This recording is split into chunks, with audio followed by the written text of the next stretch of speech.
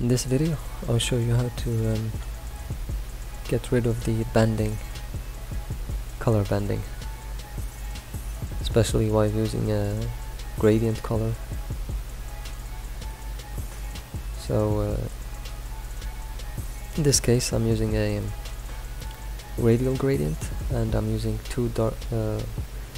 a dark gray. So for the first color, I chose a dark gray. And the second color, I chose a mostly similar color, but a little bit brighter than the other one. And that's how you get banding. You have a gradient of two colors that are mostly similar. Not always, though. So as you can see, we have very visible banding there. So the way I get rid of this banding is to use the turbulence and use the displacement to basically, let me just show you how.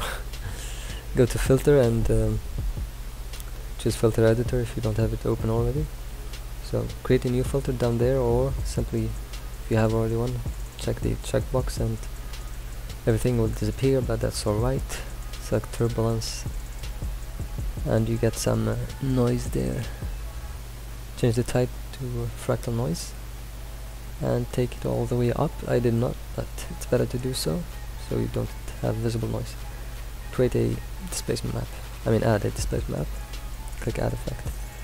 Plug this one to the source graphic and we are good to go. Take the scale all the way up. Now as you can see, we got rid of the bending almost. So we need to change the X displacement to be different than Y. Doesn't matter which was red, green or blue, or even alpha. Now let's go. We got some weird results in the edges, so I chose the composite to remove the weird dots in the edges, and use the atop for the operator, or atop, I'm not sure. Now we're good to go, except one thing. We have this bounding box. Click on filter general settings, change these values, the two top 0, 0 and the other ones to 1, 1. Whew. Good, thank you for watching, and here is a anyways, between them, between both of them. So if you notice any difference. Thanks for watching and take care. I hope this was useful. Bye bye.